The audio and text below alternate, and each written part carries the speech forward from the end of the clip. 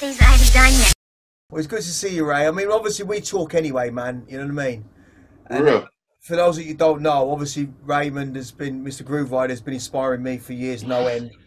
And you know, we're just kind of like, I don't even want it to be one of them things where it's kind of like, yeah, all the stuff that happened. It was, we know what happened. We, you know, I think it was a game changer. I think the only thing that I want to share is I think that I was your biggest fan. Biggest fan. No, really. I used to just stand outside the queue waiting to get into Rage just to get a glimpse of you coming out round the back way of the street, waiting with a dub plate, just in the hope, right. in the hope that I could just get. I remember once I just passed you the dub plate with a head on it over the fence, and I couldn't even get in. You know what I mean? And yeah, man. I remember we used to see like grilling on the side, man, just banging the side on the cage. You know what I mean? Oh, like, well, I mean, it was good it was a times. bit scary, bro. No, but I mean, he was stalking me, man. I didn't know what the hell was going on, man. But I kind of was, because we used to go to music power, you know, in Haringey, and Chris used to get all excited. Yeah. Excited in the mix with spliff, he's getting excited, and then when you rolled up, he just changed completely because you got to just get him out of the way, and he put out a bag of whites. He dropped like 32 bars of a white label. You just nod your head with a spliff, just nod your head while you're building one up. And me, Kemi, and Jane were standing in the shop with Toby. You looked like he was out of 40 Towers or something with his long hair. Just, you know, just looking to see what dregs were going to be left. You know, if there were any double. Yeah, that's right. Any other copies that were left when you were going. Some sort of system. Do you know what? I don't even know how it got like that, to be honest with you. I have no idea, because it's not like I was like bullying anyone or anything like that. Do you know what I'm saying? I was just like, just being me. No, but you were infamous anyway. I mean, you know, there's no such thing as underground anymore. I mean, and I think that I understand when all these old fogies start lamenting for it. Look, we did it and that was it. It's a different world right now. But in terms of the genre itself, that was, for me, that was what made it, because it became, you know, for the music that was happening at the time, because we came on this thing. I was pretty late when, you know, you think about all the people who already established Absolute 2 Records, Production House. You know, I came on the back of Reinforced, and you guys had already had this history from Spectrum and already going back from Acid House. And I just kind of got in, you know what I mean? So there's already a history there. But I was a massive fan, and I think you've seen the music change so many times. And at that point, for me, it was like, yeah, I want to change it, because it was on the shoulder of giants for me. You know what I'm saying? It was a different thing. Cause but you got to understand, for me, it's like, I don't even care about any of that. You get what I'm saying? I'm just like, it's normal. It still freaks me out now when people come up to me. Like, I'm like, what do you want? Do you know what I'm saying? But I forget. It's because like I'm just a roadman, same way. Do you get what I'm saying? But you've never changed. You've never changed. But I also don't. I even when I used to phone you up, because for anyone out there, got just put the table clear here. Grooverider does not do fucking drugs. Never has done. Doesn't give a fuck. Just smokes the thing and that's it. Us lot off our fucking tits. Imagine having to be him and deal with us in his ear hole. On the best of times, I can't deal with people in my ear hole, and I've been on it for years. So I've got to give you the, you know, the namaste, man.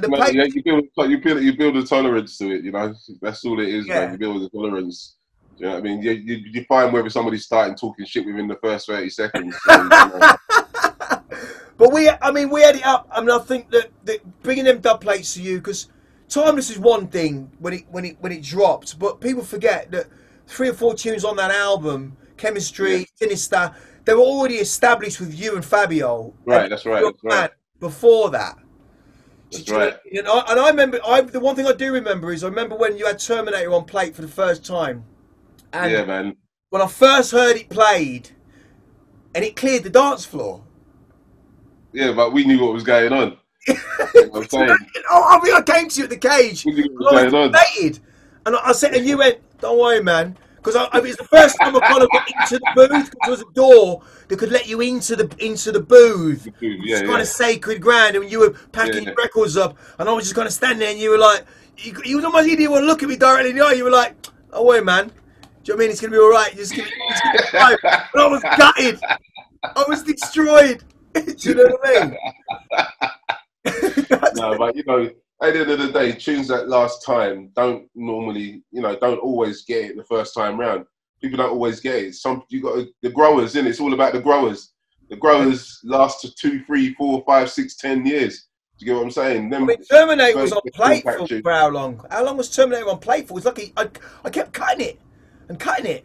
I mean, it must have been at least a year and a bit Yeah, it was a before that. while, man. I remember it was a 12-inch plate because, you know, you have to remember 12-inch plate costs enough dough.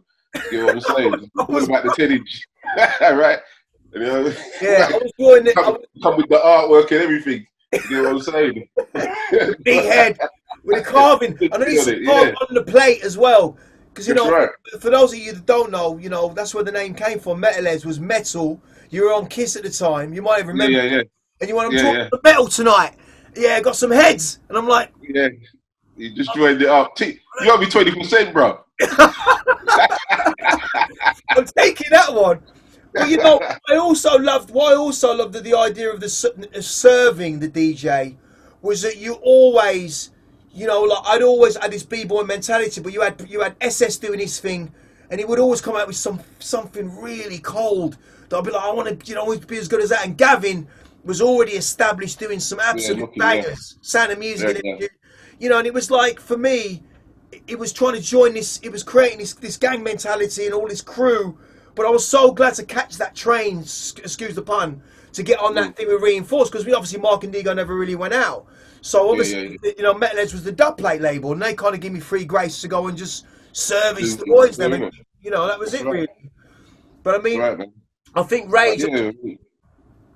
The thing with sorry, the thing I want to get back to is you just had this whole thing with Rage as well, and that has been really successful because. Again, an establishment like Rage created people like me, created people like Nookie, created so many. Yeah. You've seen so even Prodigy. Look at the way that you brought those two. I mean, like you know, Rage went back, as you know, right from the Acid House days and took it through to Jungle. It's kind of mad, man. The whole transition. Madness. You know what I'm saying? It's mad. I don't think no club's ever done something like that. Do you know what I'm saying? In that amount of going through that amount of music. A lot of music, because I remember when it started changing and when we started getting dark, and you had a lot of man licking wood in the club, and it got darker, you know. And we were in that thing, you know what I mean. Because I think the times for me as well, I was doing a lot of madness and just getting a little bit. But I felt that as much as I look back on certain tunes and I think everyone was just doing their thing because you got a little bit of helium, but that's part of rave culture for me. But I got I got on it, I was kind of like, yeah, but I want to get a singer, I want to get a vocalist, I want to try and make it something else, and just striving because it's basically you wanted to make your own samples, because you have to remember that's what it was, isn't it? It was always about samples or where you could drag a sample from. But you took it that bit further where you wanted to make your own samples. Do you know what I'm saying? Get your own artists and get your own singers and your own strings rather than ripping them out of tunes. So you know that was the turning point when people realised that they could actually do that. Because you have to remember this is urban music, so. Still got the mentality. I don't think I can do that, or I don't think I can do this. Or I don't think I can hire strings. I don't think I can go and get a bass player. I don't think I can do that. Do you get what I'm saying? Because you got that drilled into you from an early age. You get what I'm saying? Especially as an urban youth. You get what I'm saying? But people get to realise that's actually accessible. And you know what? I can actually get that. And you know what? I can actually write a few words here. Yeah. And I can get somebody to sing it. But if you think about it, that's where before pre-Timeless, it was Reinforced, Give Me the Blessing, and I couldn't go any further. And me and Ian were moving around, and we couldn't go any further. And then, of course, it was the deal with Arlington Street with the two EPs, which was Chemistry and you know, an Angel. You know, two EPs, because you had Knowledge, Sinister, Terminator as one EP. Then you had, you know, and following up on that, because I remember calling you, and you were coming back from Donington. Not the time when I couldn't get in there, but I remember calling you saying, "Done this thing." You had the 0831 number, and I remember calling you up on the standing on the desk, going, "I think we've done something really mad," and it was with, you know, obviously with the HF harmonizer with Terminator, and you went, "Yeah, just bring it, come, and I'll just see it music out, you know, bring it up, just bring it, come." I'm just trying to stay on the phone, and I'm eating off me nut, going, "What else can I say?" You know, like, I think you understood what I said. You know, we have 1 million miles an hour. But I think for me, that was probably coming to London on the back of New York and going back to Wolves and coming back here. That was my biggest moment. For you, you know, it's just you just doing your thing every week in, week out. I always say to people, that was a moment where I thought, you know, I knew you as Grooverider as a DJ, but I actually had your number. And I remember holding off, not calling the number. If you're going to call him, don't talk stupidness. Call him when you got something. You know, and I guess you do that with a lot of man, because, you know, if you got something, just call a number. It's not that kind of beeper number, just call a hotline. But I remember doing Terminator that morning, I knew it was different. But obviously, to try and top that, not top it is the wrong word to say, but of course, then he was dealing with, you know, Diane, because she was managed by John, you know, and how he was doing the whole 52nd Street thing that she'd done, and they were trying to sing, and of course, getting her in for Chemistry. And for me, that was the track really that was kind of like, you know, when you guys were playing Chemistry, that was it, because it was like it was an original vocal. Yeah. It really works, and of course, hearing it, it's almost mad, because even those tunes then seemed really out of context, even for what was happening. Do you know what I mean? Way ahead of their time, weren't they? You know, we could hear it though. That's what we liked. You know, remember the term cutting edge? Nobody uses it anymore, but that's what that was. You know what I'm saying? I was like, there's nothing that sounded like Chemistry at that time. Nobody was trying to do stuff like that.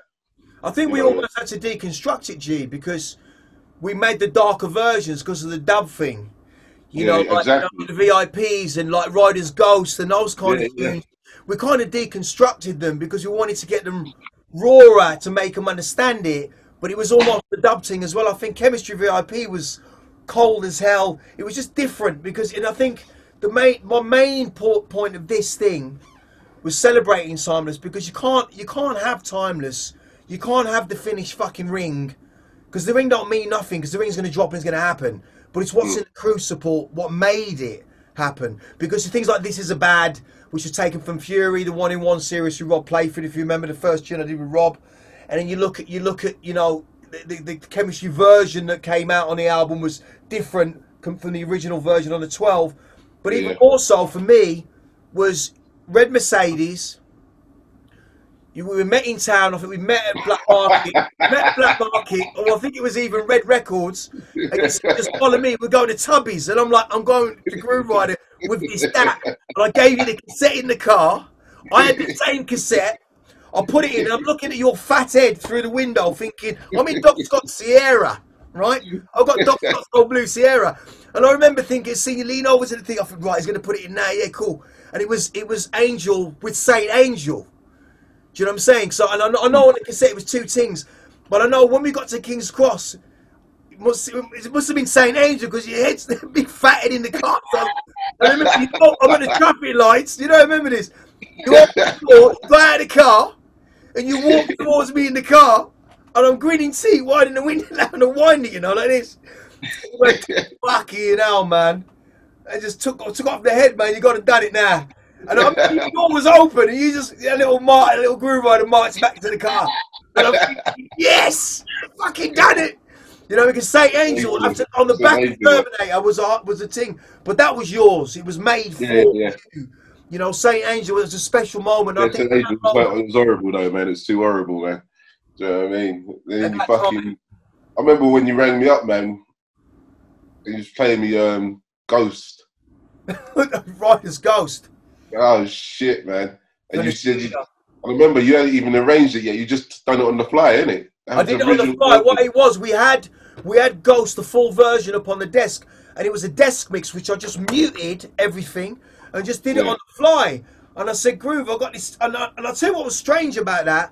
I played it to you on the phone, but I remember giving you the DAT, and I remember I didn't know where that version went. Yeah. And I was out. You were playing Roast. And I think you phoned me and says, mate, the thing just smash up the place. I'm like, what do you mean smash up the place? Because it was another version on the end. Yeah. And I thought you meant the main version. I'm thinking, Roastman ain't going to deal with the full version. It was just full on hardcore. Yeah. Like, nah, man, there's another version on it. And I think it was a minute later. And it was the version that I thought. It was the accident. It was kind of the accident, because I just did that version on the fly, thinking he's got the main version, another version, but then he's sing on the end, and I never thought nothing of it. That was the version, man. And that's kind of what catapulted us doing, mate. You can't go too far. Just bring it back, because that's what I'm saying, man. That's what I'm saying. Strip it down, man. You know what I'm saying? Sometimes we have people, you know, people do it all the time, man. Overwork tunes. You get what I'm saying? Sometimes it's just a roller that kills it. Do you get what I'm saying? Well, I mean, that was yours. That was the shocker, that one. I mean, that went for me in the same way that Comics Be True could be played anywhere. Mm. You know what I mean? You could play that tune. That for me was your tune, Yeah.